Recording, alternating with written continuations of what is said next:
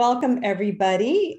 This is our first Dean seminar for the spring semester of 2022. And it's like mid-February. It just seems like the season has passed so much already. It's really a pleasure to introduce to you Carrie Knowles. For those of you who don't know Carrie, she's a three-time graduate of UMass. And so that's just really a wonderful distinction to have. She has been here with us and has seen every aspect of the university, and yet she has still decided to come and give back. And we're so thrilled that she was able to do that. She spent a year or two as a postdoctoral a postdoctoral fellow at the in the epidemiology branch at the Eunice Kennedy Shriver National Institute of Child Health. And there she really applied her epidemiological interest in both epi and reproduction to environmental health.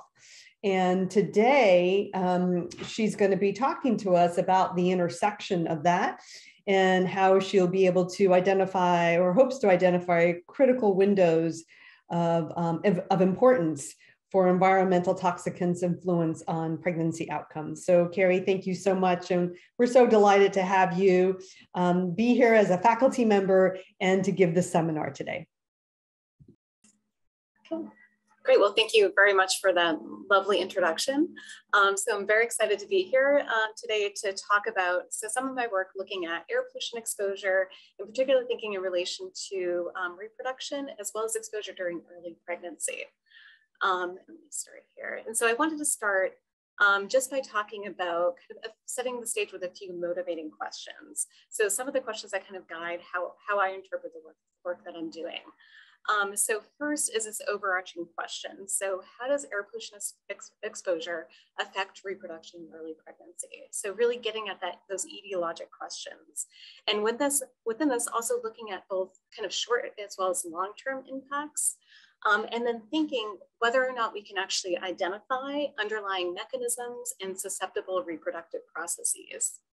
And then related to that is the idea of, from this, can we identify whether there are critical exposure windows related to air pollution during reproduction, both for women as well as for men?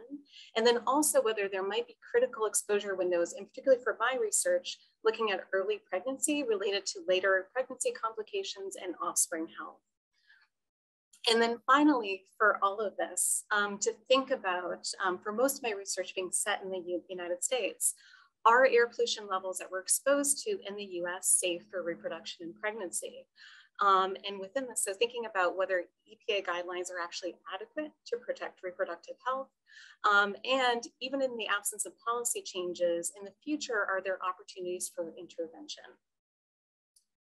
So for the talk, so I'm going to start by giving some background and thinking about air pollution and its relationship with reproductive epidemiology, and then talk about some research findings. So looking at air pollution during reproduction in relation to fecundability and pregnancy loss, and then also some work we've done looking at exposure to air pollution early in pregnancy and how that's related to what we term these placentally related pregnancy complications. And I'm going to end by talking about some future directions. So a little work we've done thinking about mechanisms and where that might go in the future, and also some work focusing specifically on men's reproductive health. So I want to start by kind of more broadly talking about health effects of air pollution. So we have relatively robust data suggesting that air pollution really has systemic effects, where we see influence on increased inflammation and oxidative stress. So we see this from animal research as well as some controlled studies in human populations. And so the main way that we're exposed to air pollution is through the lungs. So we breathe in particles, different gases and other air toxics, and it's in the lung tissue where this creates inflammation. And it's thought by the main mechanism that we kind of see air pollution effects systemically is then by movement of that inflammation and oxidative stress and other factors into circulation throughout the body. But there's also been some emerging research suggesting that there might actually be some translocation, particularly of very small particles as well, that then can cause localized inflammation and oxidative stress systemically in the body. And then through these different routes, so we see impacts particularly on vascular function, but on other factors as well. So when we go back to the literature, so kind of what we have the most robust evidence for in relation to air pollution. So we see fairly strong associations between ambient air pollution in both respiratory disease and cardiovascular disease.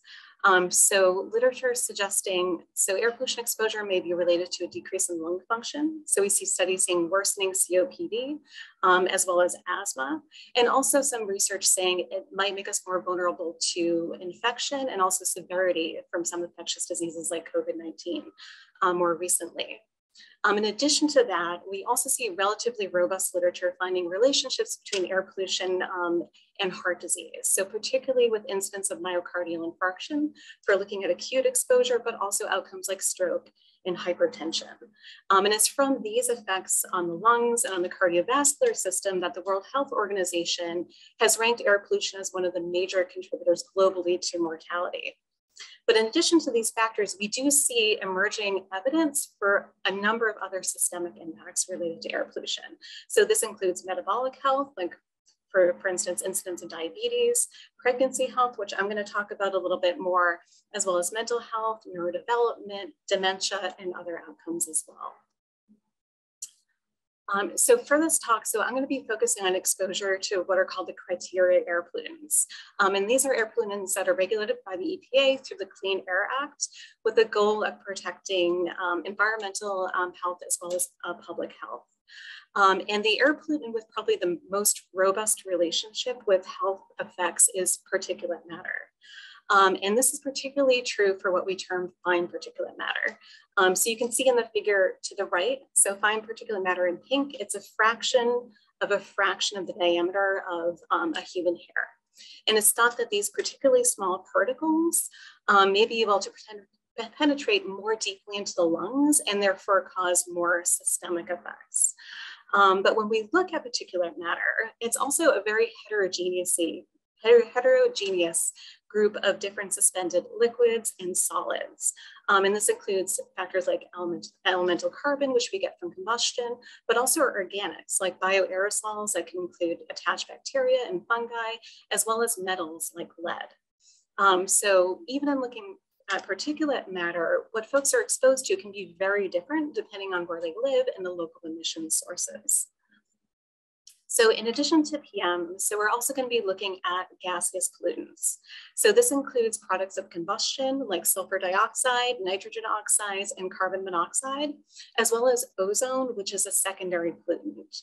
It is created through catalyzing mostly nitrogen dioxide, but also volatile organic compounds as well. And this relationship can create some kind of interdependencies as well, which I'll talk about in a moment. So for thinking about air pollution exposure in the United States and thinking about policies, so we're exposed, when we think about a global perspective, to relatively low to moderate levels of air pollution. But you can see in the figure to the left, there are many localities in the United States that are not in what we call attainment of EPA guidelines for those criteria air pollutants. So for example, in the Northeast, specifically on the coast, we tend to have trouble being in attainment for ozone because we have an abundance of some of the precursors for ozone. But this is true for a lot of other localities, particularly, for example, in California and some of the valleys. And for thinking about kind of air pollution exposure, we also have the kind of upcoming challenge of thinking about the impact of climate change.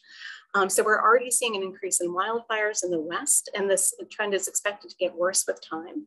So we're going to see more exposure to PM 2.5 and other products of combustion, but also as we see increasing temperatures, we're expected to see an increase in generation of ozone as well. But kind of in combination with that though, also in thinking about how we create policies related to air pollution, we're also going to expect to see some movement towards energy transition, towards greener energy production, and kind of an upcoming opportunity to have these co-health benefits in terms of actually reducing air pollution levels, which really is very promising, but also raises a lot of concerns about issues of equity. And understanding how air pollution impacts health and including in reproductive health and during pregnancy, is a really important component of that conversation. And I wanted to also start by talking about some of the unique challenges related to doing kind of air pollution epidemiology. So when we look at air pollution, so one of the things we're focused on is seeing very small effects overall. Like, for example, if we're looking at a day that has a high exposure to fine particulate matter. So for a young adult who's relatively healthy and has no risk factors, we wouldn't expect that exposure to cause that person to have a heart attack. But for an individual who has a lot of pre-existing risk factors, we might expect air pollution could potentially, for that person, push them over towards that event. So in general, we're looking for really small events, really small effects at the individual level, so small risks. But the problem with air pollution is that this is distributed across the whole population. So we're all exposed to this. So in some, this amounts to a really big public health impact. But in terms of actually detecting those individual effects, really necessitates that we rely on relatively large cohorts. So that's somewhat limiting in terms of how we can look at air pollution exposures. Along with that, we generally have kind of bigger problems with misclassification of exposure. So when we look at ambient levels, so first we have to be able to estimate them with a relatively good degree of precision. And we can do that kind of better for some pollutants and others, better in some areas than others. But we also have the issue. So if we're saying, oh, this is a level outside someone's home, we're not accounting for the fact that person is going to move around quite a bit. And even when they're home, they're often going to be indoors. So that means that the exposure that we estimate for them is going to be very imprecise. And again, this is going to make it really hard to be able to detect those small effects. And finally, so air pollution itself is a very complex mixture. So we have a lot of codependencies between air pollutants related to kind of joint emission sources, related to chemistry. For example, if we look at NO2 and ozone, we have NO2 can be catalyzed into ozone, but can also scavenge ozone. So how do we take that into account in modeling? We also have a lot of often missing components of the mixture and often very different precisions with which we're actually able to estimate different air pollution levels. And a lot of this can make it very difficult to tease out individual effects. So for most of the work I'm going to be presenting, we're focused on single pollutant models. So models where we look at one air pollutant at a time and adjust for temperature, season, and some other factors. But again, there's an assumption that there could very likely be co-pollutant confounding, but hopefully we're picking up some signal of that mixture. But in taking into account some of these challenges, there's also some other major benefits of doing research in air pollution. And one being that the way that we estimate ambient air pollution, so we can get a relatively great coverage in terms of geography, but also over time. So this allows us to look at relatively acute exposures across biologically relevant windows for the different health outcomes we're looking at, and really be able to hone in on, what are those most relevant kind of mechanisms, and where do we want to kind of tailor what exposure window we look at. So for the studies I'm going to be talking about, so the air pollution modeling approach that we use is called a chemistry transport model. And the specific model is a community multiscale air quality model, or the CMAQ model. So this is a model developed by the EPA.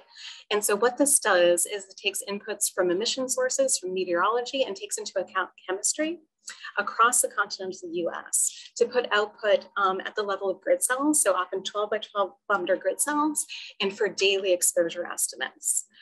So this output allows us for different studies to link air pollution exposure geographically where someone's most likely to be, and then tailor that to those exposure windows. So it's a very useful modeling approach for the work that we're doing. And for this, so we collected information for all of the criteria pollutants. So for thinking about why is it important to look at air pollution in relation to reproduction in these early pregnancy windows? So there are a number of different biological processes that occur during reproduction and early pregnancy that are very uniquely vulnerable to imbalances and inflammatory factors and oxidative stress and angiogenic factors, and also the need for this process to establish maternal immune tolerance. So this includes gametogenesis, ovulation and conception, windows of implantation, and also development of the vasculature supporting the placenta. So there are many different important biological steps that can potentially be affected by air pollution, and that inflammation, oxidative stress, and vascular dysfunction associated with air pollution exposure. And so these can result in impacts on a lot of important outcomes. So this includes infertility, which affects about 15% of couples attempting pregnancy, pregnancy loss, which occurs in about a quarter of all pregnancies, and then some common pregnancy complications like preterm birth, fetal growth restriction, and preeclampsia. So I'm going to start by presenting some of our work looking at air pollution exposure during reproduction in relation to fecundability and pregnancy loss. So just as a little bit of a primer, so fecundability is a measure looking at kind of this underlying couple level biologic capacity for reproduction. So kind of the gold standard studies for doing this enroll couples who are attempting pregnancy. So they're having intercourse within the fertile window and not using any contraceptive. And the idea, if we follow them menstrual cycle by menstrual cycle to see how long it takes them to actually become pregnant, we can get a sense of how different factors affect that underlying capacity to become pregnant. So for this type of study design, so we follow up here, you can see one menstrual cycle. And some of the windows we're most interested in looking at in relation to fecundability include ovulation, which occurs about midway through the cycle. And you can see over here, the release of the ovary, and is around the same time as conception. And we're also interested in looking at about 6 to 10 days following that at the window of implantation. So this is when the blastocyst develops and differentiates and actually implants into the uterine wall. And then starts forming the placenta and the vasculature supporting that. So for thinking about air pollution and fecundability, we're thinking about, so what are some of these critical processes that exposure may interrupt, and kind of honing in on these windows. And I've been fortunate, so in my postdoctoral work, to have access to look at some of these really excellent kind of gold standard designs to think about some of these early pregnancy windows. And so these include the time to pregnancy studies. So these studies, again, are studies that enroll couples who are actively attempting pregnancy and then follow them menstrual cycle by menstrual cycle until they achieve pregnancy, and if they become pregnant, usually throughout pregnancy as well. And there's two big strengths of this. And the first is that we get this measure of fecundability, so this underlying biologic capacity for reproduction. And the second strength, so you can see when we follow menstrual cycle by menstrual cycle, we have this really early testing at the end of each cycle for HCG to detect pregnancy. So we also get early detection of pregnancy, but also within that, an early detection of pregnancy loss. So we're capturing a lot of pregnancy losses that otherwise would be missed if we're enrolling women who are accessing prenatal care. So the study that we assessed air pollution and fecundability is in the longitudinal investigation of fertility in the environment, or the LIFE study. So this is a study that enrolled 501 couples. So it's a little bit of a smaller study that were attempting pregnancy and followed them for up to 1 year. And so for this, we wanted to look at, so we had this daily average air pollution exposure, and we wanted to look at what is the effect of acute exposure to air pollution during some of these sensitive windows during the menstrual cycle. And so we chose to look at daily average exposure from 5 days before ovulation to up to 10 days following ovulation. So encompassing these windows leading up to ovulation, conception, and also during implantation.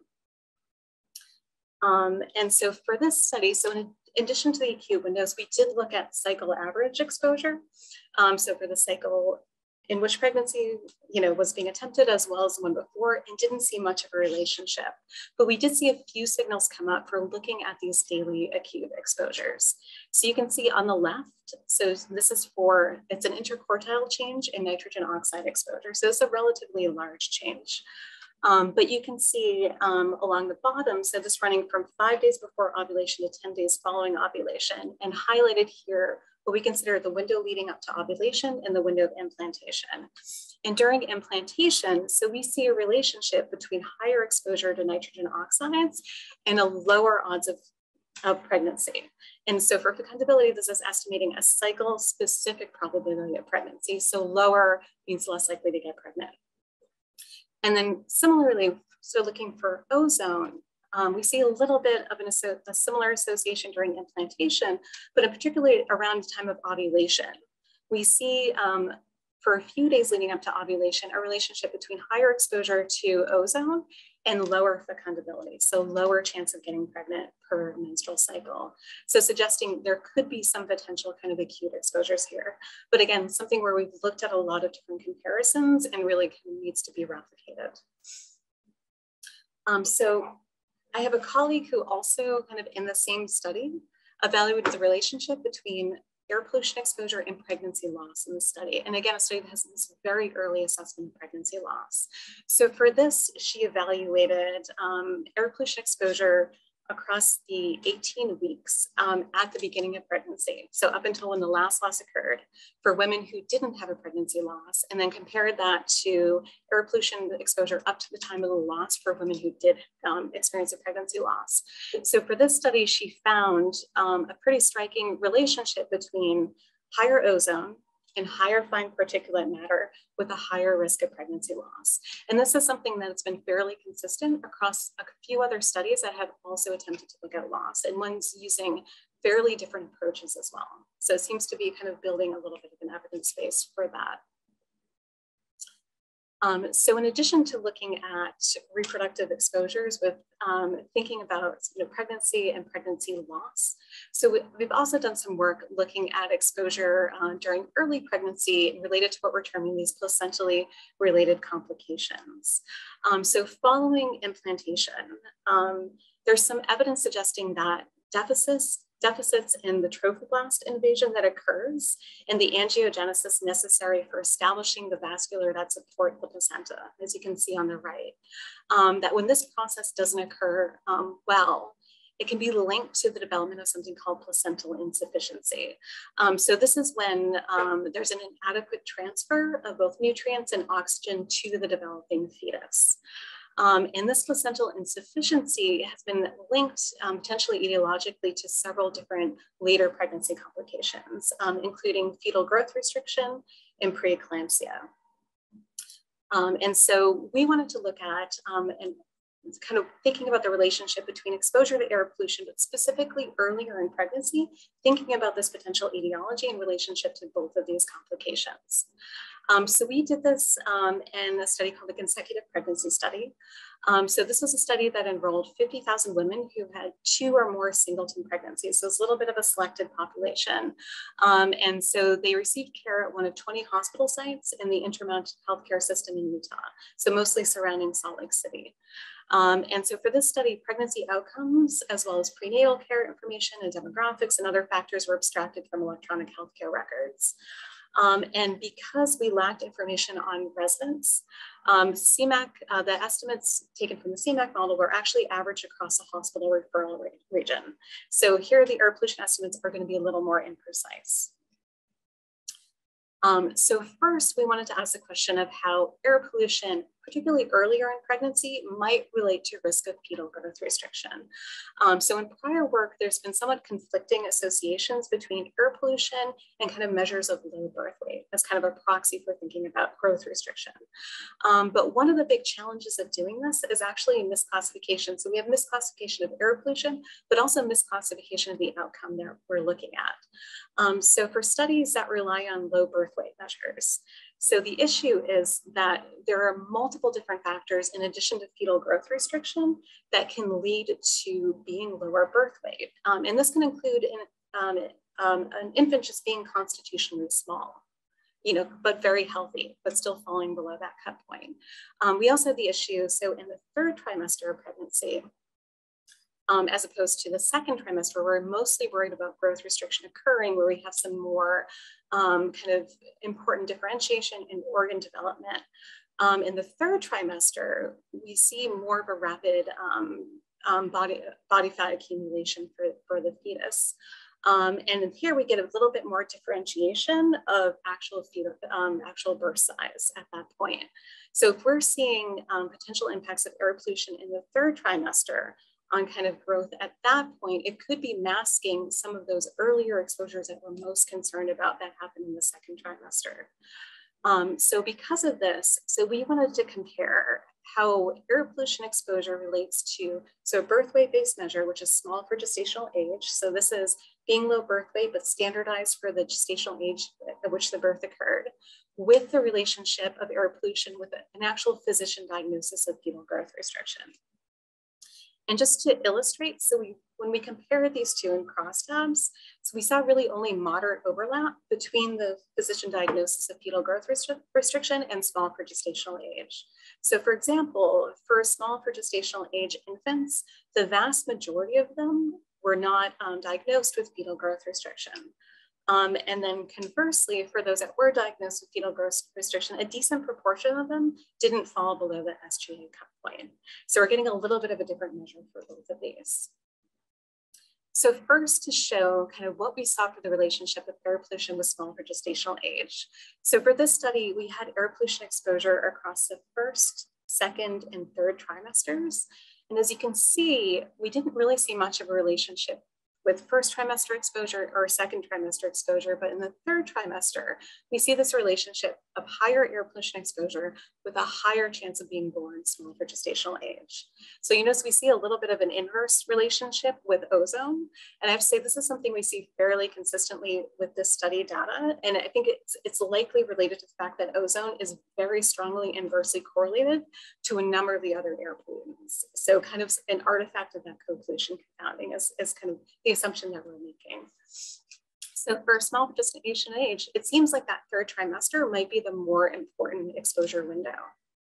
So conversely, we also looked at fetal growth restriction. Again, this is a physician diagnosis of fetal growth restriction. And you can see here, we were thinking we might be more concerned maybe about second, maybe about first trimester exposure. And we see relatively consistent associations across the trimesters of higher air pollution with higher risk of being diagnosed with fetal growth restriction. So this suggesting that when we use the birth weight-based measures, we might be masking some of these relationships. So we also looked at the relationship of air pollution with another pregnancy complication that is thought to maybe have an etiology quite early in pregnancy related to placental insufficiency, and this is preeclampsia.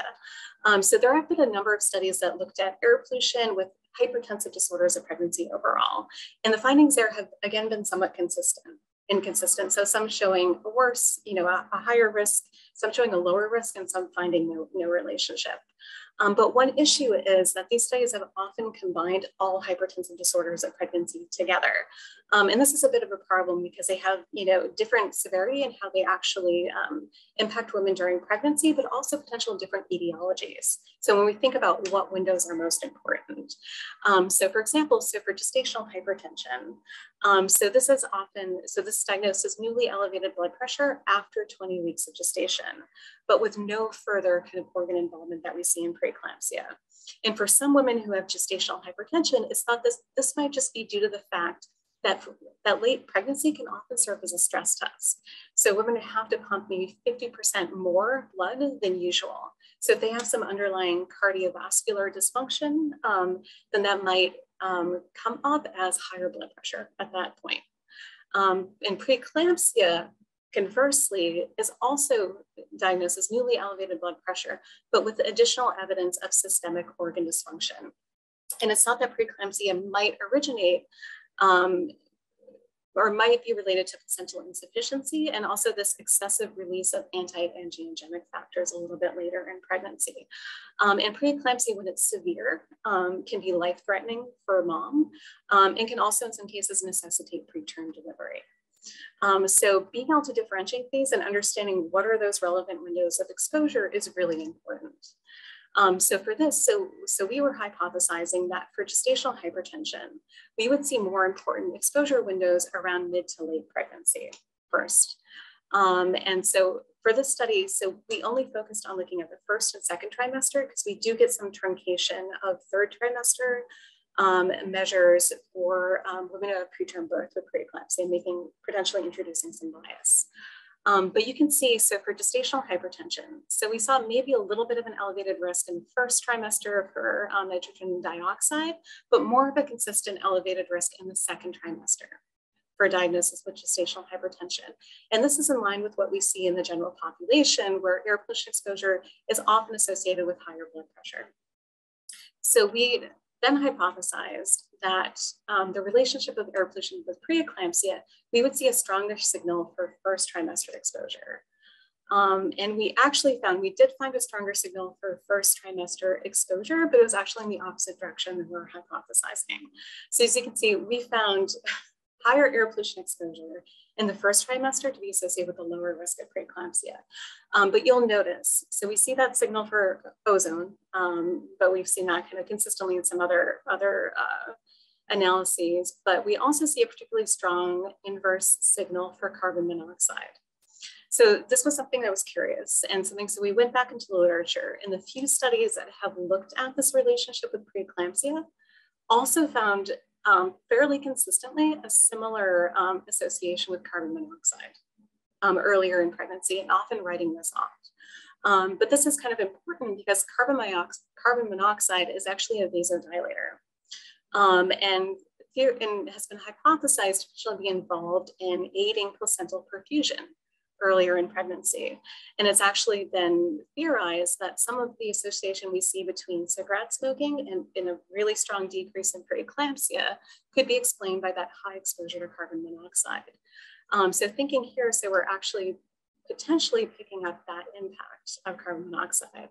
And then again, some issues in how we tease apart the relationship between other air pollutants.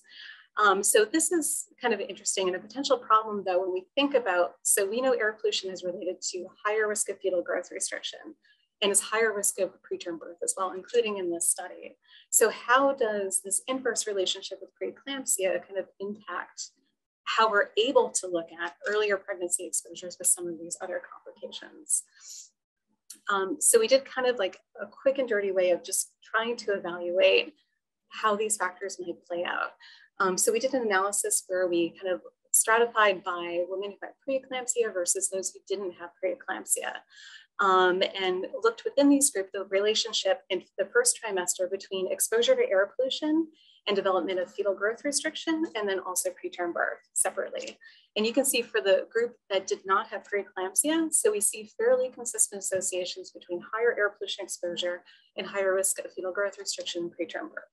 And the associations for fetal growth restriction a little bit stronger than the ones I just showed you previously. And then conversely to that, we see the opposite for preeclampsia, particularly for carbon monoxide. So we see quite a decrease in risk of fetal growth restriction among women with preeclampsia as well as preterm birth. And here kind of hypothesizing, so if even among women who have preeclampsia, if carbon monoxide is related to a less severe form of that, we could see less of those resulting pregnancy complications. But I think, again, highlighting how understanding these mechanisms in order to really understand the impact of air pollution on pregnancy complications is really vital, and for teasing that out and looking at these relevant windows. So to write a summary of just some of our work in this area, so we've seen potential acute associations of air pollution around windows of conception, implantation, as well as some early pregnancy windows around placentation to be related to pregnancy, but also then pregnancy loss. And again, some research suggesting that exposure in the first trimester in particular may be associated with what we're terming these placentally mediated complications, but with differential relationships by outcome. So I want to spend the rest of this time kind of talking about how we're thinking of moving forward from this point. In order to build a stronger evidence base around this. So this includes identifying relevant mechanisms and honing in on that, replication of some of these findings across studies in different populations, and as well as moving towards refining our exposure assessments. Again, because we're looking at a lot of misclassification when we look at air pollution in these studies. So for thinking about mechanism, I wanted to start by presenting a little bit of the work that we've done, kind of thinking about some of these mechanisms that might be related to air pollution exposure and how they relate to pregnancy and pregnancy loss, and focusing specifically on measures of oxidative stress and also blood pressure, thinking this as a measure of vascular function. And so for both of these, this was work done in the effects of aspirin in gestation and reproduction, or the EAGER trial. So this is another time to pregnancy study. It's a little bit bigger. It enrolled 1,228 women who are attempting pregnancy, followed them for up to 6 menstrual cycles. And this trial also featured a randomization to aspirin or placebo, and with the main point of seeing whether this improved rates of pregnancy and reduced risk of pregnancy loss. And participants were enrolled in Salt Lake City, Denver, Buffalo, and Scranton. So for oxidative stress, so for this, we're evaluating isoprostanes. So these are stable biomarkers of lipid peroxidation that are excreted in urine. So it's a relatively non-invasive biomarker to collect. So it's created through the free radical peroxidation of arachidonic acid, which is a polyunsaturated fatty acid, that then forms 4 regioisomers. So for this study, so we looked at 4 different forms of those isoprostanes, and this includes 8-isoprostaglandin F2 alpha, over here on the right, which is in the 15 series. And this is the most commonly assessed isoprostane. It's been strongly related to a number of different environmental exposures, as well as a number of different pathophysiologic outcomes. And we additionally looked at a major metabolite of fat that is excreted in greater abundance in urine, as well as 2 stereoisomers in the F series. And so for this, because we're using a time to pregnancy study, we have a really unique opportunity to look at both preconception as well as very early pregnancy levels of these biomarkers. So for the trial, so we had a preconception measure that was around the time of menses and the first menstrual cycle follow-up. And then for women who became pregnant, we looked at exposures at levels at gestational week 4, which is around the time of positive pregnancy test. And then for these, looked at their relationship with pregnancy and then pregnancy loss. So I'm first going to present the findings for thinking about kind of preconception oxidative stress. And so for this, so we found a fairly robust relationship between higher preconception isoprostane exposure. So this is for an interquartile increase in isoprostanes with lower fecundability, kind of across the different isoprostanes that we evaluated. And we also found, so for a little bit of evidence suggesting a relationship of preconception isoprostanes with a higher risk of pregnancy loss, although we found this kind of less consistently across the different isomers that we looked at. So this suggesting that, you know, with air pollution, we often kind of have this black box kind of mechanistic piece where we say, oh, it increases inflammation, it increases oxidative stress. But here we see the important role of oxidative stress in fecundability and potentially in pregnancy loss. So this ability to say, can we look at how does air pollution affect some of these mechanisms? So we also in the study had the opportunity to look at, well, how do these levels change from preconception to gestational week 4? Are they stable across that time period? And then for levels at gestational week 4, how might that relate to pregnancy loss? And I think what we found here was relatively interesting. So you can see, so here for an example is 8-isoprostaglandin F2 alpha, and you can see we saw a relatively big increase from levels at preconception to levels of gestational week 4. So this is a median and interquartile range. And we saw this consistently across all of the isoprostanes we assessed, some even doubling as we went into early pregnancy. And this to us seeming to suggest that, so for this measure, we might be picking up something going on early in that establishment of pregnancy. Because we know there are important inflammatory factors and other things that relate to implantation and those early processes that could be measured in these urinary metabolites. And along with that piece, so we also found at gestational week 4, higher isoprostane levels were actually related to a lower risk of pregnancy loss and a markedly lower risk of pregnancy loss. So this again seeming to suggest that we're picking up something in this measure endogenous that relates to this process of implantation. And for women who have a loss, we might be picking up less of those biomarkers. And I think this, for me, really highlighting the importance of understanding these processes. So in that isoprostanes at gestational week 4 may not be an appropriate measure of exogenous sources of oxidative stress. So we've also done some work looking at blood pressure in both preconception as well as early pregnancy.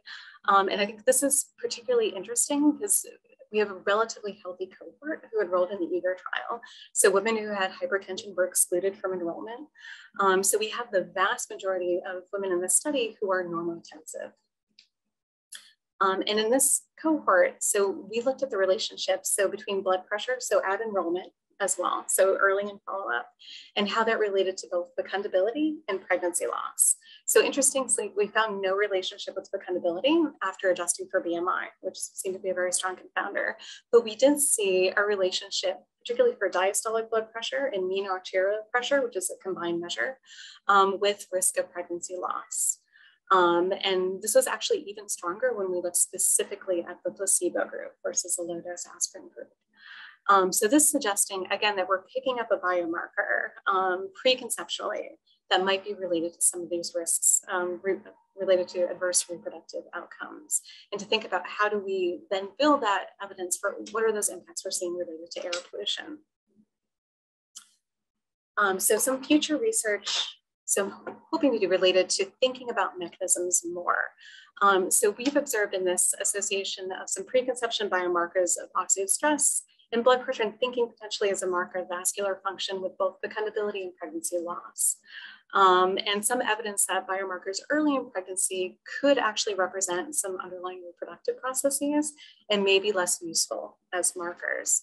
So I'm hoping for a next step to extend this research to evaluate, so in the same study, so the relationship of air pollution exposure during some of these sensitive preconception and early pregnancy windows with fecundability and pregnancy loss.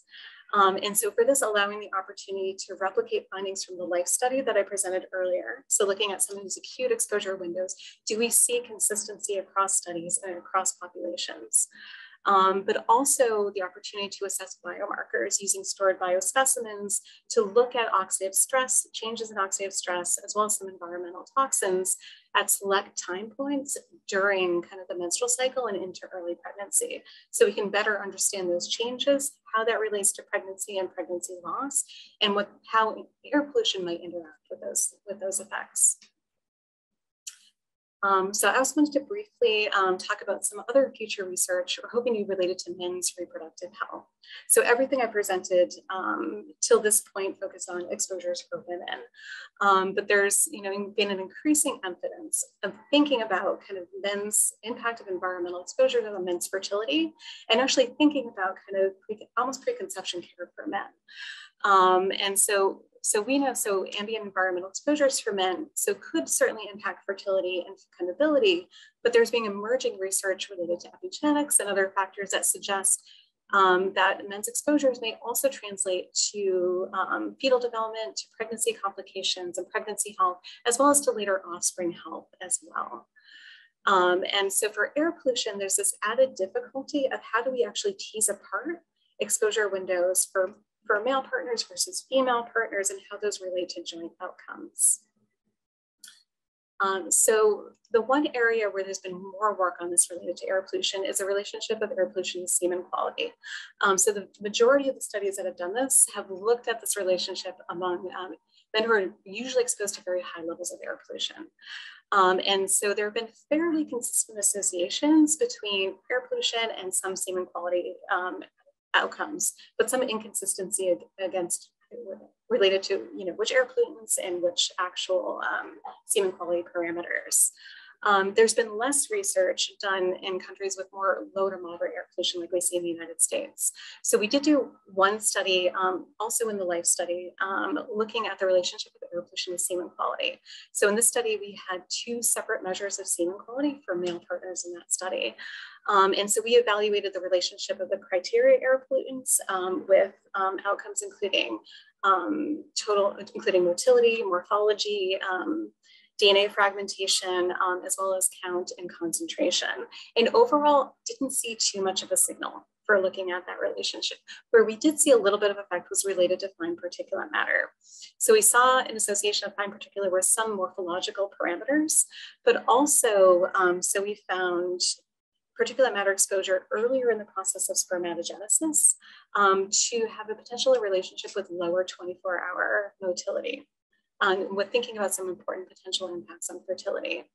And one of the few other studies that has looked at air pollution and semen quality in the United States was conducted among men seeking infertility treatment in Salt Lake City. And so this study looked at 1,677 men, and they evaluated fine particulate matter in monthly averages, but they found something relatively similar. So PM2.5 exposure in the 2 to 3 months prior to the sample collection was also in that study associated with lower motility. So again, something we see a little bit of consistency for, and something we're hoping to pursue further. So for this, looking at some future work, evaluating the relationship of air pollution as well as ambient temperature with semen quality among 2,370 men in the recently completed folic acid and zinc supplementation trial. So this would be the largest study to date looking at these exposures, but also in addition to looking at semen quality, so we're hoping to also look at the relationship of air pollution to sperm DNA methylation. So to get at some of those potential epigenetic changes, and then to link that to also looking at exposure windows in relation to outcomes of infertility treatment. Because among studies that have found associations with semen quality, we don't really know how that translates actual to fertility into pregnancy. And so for this too, we're also focusing on thinking about some more of the biologically relevant windows and kind of linking up. So over the process of spermatogenesis, so thinking about where do we expect to see air pollution exposure to be most relevant, and what are those key outcomes we're looking at those different time points. So finally, altogether, the plan, so for moving forward, it's, so my focus is on kind of leveraging existing resources to say, how can we build out this understanding better? And the idea of building towards more kind of novel research. And ideally kind of moving towards potentially, looking at something like a very early pregnancy cohort that evaluates pregnancy loss and pregnancy complications, incorporating individual measures of air pollution exposure so we can better understand those critical windows, but also look at factors like GPS and personal monitoring to see if we can address some of that misclassification and better look at those mechanisms. And just to illustrate kind of how this issue kind of affects a lot of this research. So these are findings from the recently completed BWAL Mom study. So this is a study led by Pauline Mendola, and this project specifically was led by Sandy Ha, a colleague. And this is showing for a sub-study in that, so looking at levels of air pollution exposure for women, so estimated at their residence, but then also estimated looking at linking ambient exposure to GPS, so where they actually move, and then comparing that to personal monitor data, so that actually they're wearing an air pollution monitor for those days. And so for residents and GPS, they're relatively similar. But for personal monitor, you can see enormous differences. So much higher PM2.5 exposure and much lower ozone and nitrogen dioxide exposure. So if we're focused on thinking about like etiologic factors and thinking about mechanisms, having that more precise estimate of exposure is really important. So altogether, kind of the focus here is building towards an evidence base. And that preconception and early pregnancy really represent critical windows for ambient environmental exposures. And a lot of these exposures occur prior to pregnancy and often before a woman might even know she's pregnant, and have these really important implications for parental and offspring health. And given that about half of pregnancies are unintended, we really have to think about and frame preconception and pregnancy health as being broader population health. And it's important to understand, how does our ambient environment impact the ability of couples and individuals to establish a healthy pregnancy? And that being kind of one of our primary goals, and setting policies for air pollution exposure. Okay, so with this, I'd like to thank folks that I've worked, for the studies that I've worked with, who, and as well as additional collaborators at the NICHD.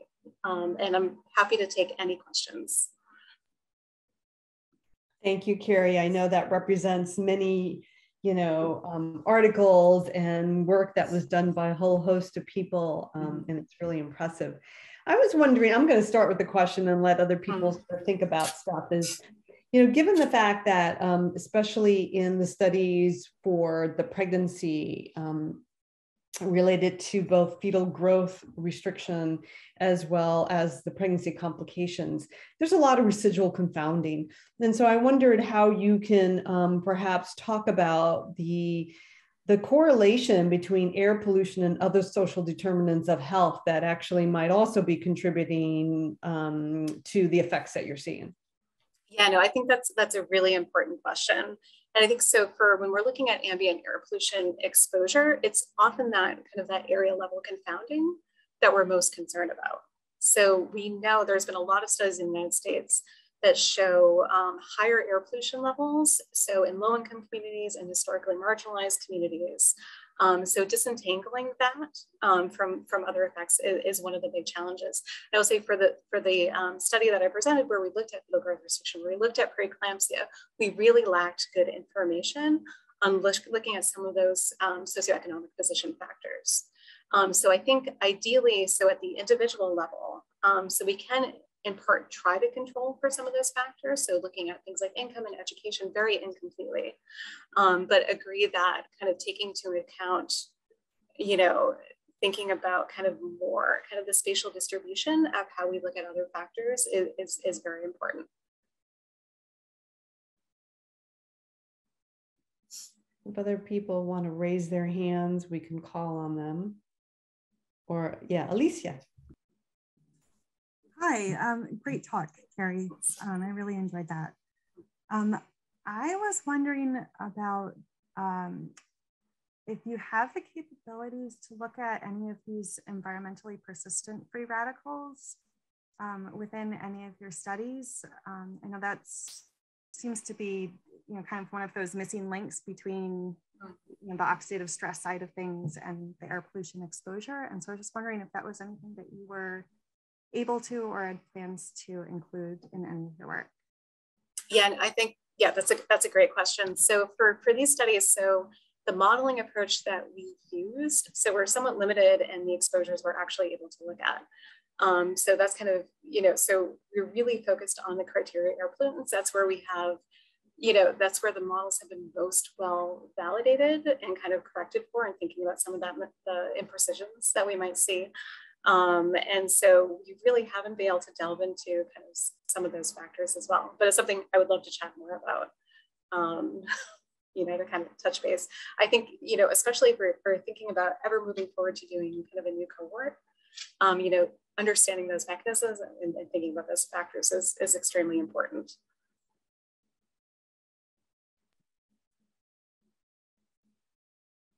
While we're waiting, maybe other questions. I do have one more. Oh, Sue, go. I just have one question. It always piques my interest talking about exposure measurement, what you showed at the end. And, the opportunities for kind of personal monitoring really would be really cool. But there were so many differences here that it just made me wonder, looking at like the residence monitors or, what you've used, have you been able to account for the amount of time they're indoors, outdoors? Do they work locally? Do they work elsewhere? That kind of additional information, because I would think that would make a huge difference. And I didn't know if that was brought into the estimates that you're currently working with. Yeah, no, I think that's a great question. So I think some of the difference we see, so for the first two measures, so we're looking at ambient exposure measures. So for this, so we have, so specifically at the residence, and the GPS takes into account somewhere where women move around to. But one of the issues there, and I think this is because it was pulling from closest monitor data, so there's not going to be a lot of variability. So it's kind of dependent on how precise and kind of local your ambient measures are. So how you can even take that into account. So for the personal monitor data, so that's taking into account things like, indoor air pollution or how you commute. So are you, do you walk down the street to get the bus? Do you walk to work? Are you in a car where you have different levels of exposure? So that's going to reflect more of this kind of real life exposure. And it's going to reflect a lot of sources of air pollution separate from looking at those ambient levels. And I think the questions you're talking about, so are you indoor, are you outdoor? it kind of relates to those questions, but there's a lot of missing holes too. So even for indoor, how do we estimate indoor air pollution exposure? Like, does someone have a gas stove? Do they have a wood burner? Like, what does that environment look like? It can get a little bit tricky. I was even thinking of such things like if you're looking at ambient, you know, someone that is inside most of the time, you could downweight their exposure. So even though that's where they live, you downweight it given the amount of estimated exposure time they would have, that type of thing. Yeah, no, I think that's a really interesting suggestion. So for this study, I don't think it collected quite, it's a smaller number of women. And I don't think it collected quite that amount of information on indoor versus outdoor. And I don't know of another study that has done that, but I would be very interested in kind of having that information. I think it's a very worthwhile pursuit, you know, as we try to think about how do we actually best measure personal exposure and do so in a way that's actually feasible for the larger study sizes we actually need to do for air pollution. Well, Carrie, thank you so much for your presentation. I know we stand between everybody and dinner, and even for yourself. So thank you so much for a lovely presentation.